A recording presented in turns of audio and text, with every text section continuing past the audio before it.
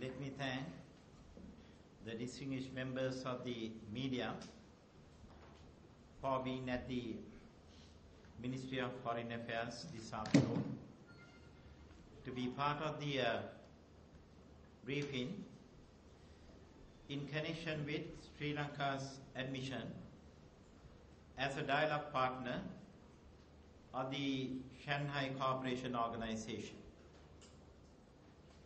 This I consider as an important achievement in terms of Sri Lanka's wide international engagement and multilateral focus. I will now give you an account of the Shanghai Cooperation Organization. The 9th meeting of the Heads of State Council of the Shanghai Cooperation Organization, SCO, met in Yekaterinburg, Russia on 15th and 16th June and decided to grant dialogue partner status to Sri Lanka. The Shanghai Cooperation Organization, which is known as SCO, is a permanent intergovernmental organization established in 2001 in Shanghai, comprising 6 countries: China, Kazakhstan, Kyrgyzstan, Russia, Tajikistan, and Uzbekistan. The main goals of Shanghai cooperation are strengthening mutual confidence and good neighborly relations among the member countries, promoting effective cooperation in politics, trade and economy, science and technology, culture as well as education, energy, transportation, tourism, environmental protection, and other fields, making joint efforts to maintain and ensure peace, security, and stability in the region, moving towards the establishment of a new, democratic, just and rational political and economic international order. Recognizing and subscribing to the main goals, principles, and actions of the SCO, Sri Lanka expressed its desire to become a dialogue partner. Thus, at the 8th SCO summit held in Dushanbe, Tajikistan in August 2008, I, as the Foreign Minister, wrote to my counterparts in the 6 member countries, seeking their support to become the dialogue partner of the organization. In this context, we received the support of all member states.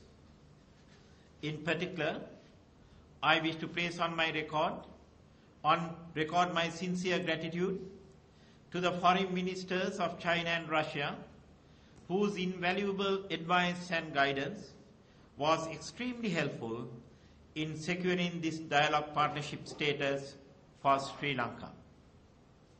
In the light of the successful eradication of the menace of terrorism from the country, Sri Lanka's membership in this forum as a dialogue partner would enable it to share its experience of countering terrorism with the membership.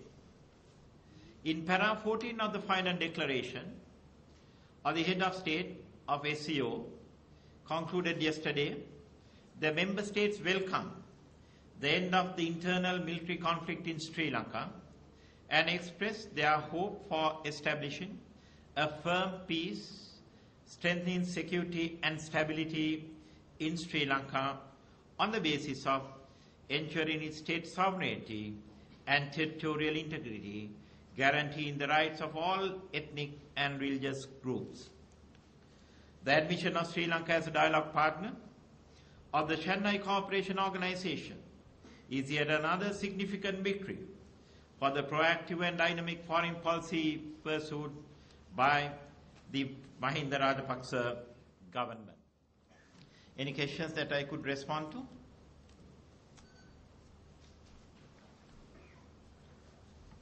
This very moment it is heading to the Somalian waters, being controlled by the pirates.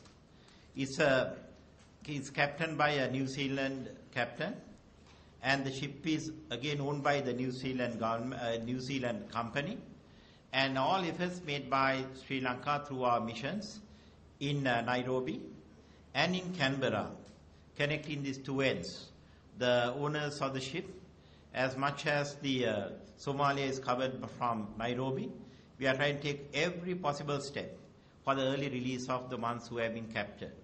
There are about 7 numbers of Sri Lankans, there are 2 New Zealanders, and there are some Filipinos on board, so that we are taking every possible step in order to have an early release of the ones who have been captured. I have sought the arrest of KP, Cape Padmanathan, and he is a fugitive. He is wanted in the red list of the Interpol, and we are taking every possible step to seek his arrest. I have carried personally the arrest warrants for KP and handed them over to my counterparts in several countries. And I expect an early arrest of KP and he being delivered to Sri Lanka to stand trial within the judicial system in our country.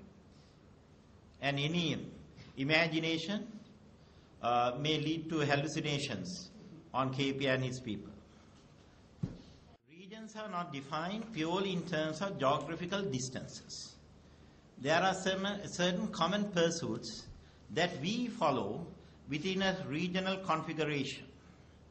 And Shanghai Cooperation is very much in Asia. And Asia covers from East Asia end to West Asia. And that is how China, Russia and some other countries in West Asia has become very key partners in Shanghai Cooperation.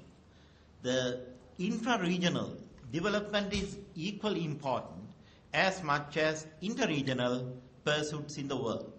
In that context, today Shanghai Cooperation, it is Shanghai Cooperation Organization that represents 1/3 of world's population, and that has a very significant participation of important countries, both as direct members, some as observers, and others as dialogue partners.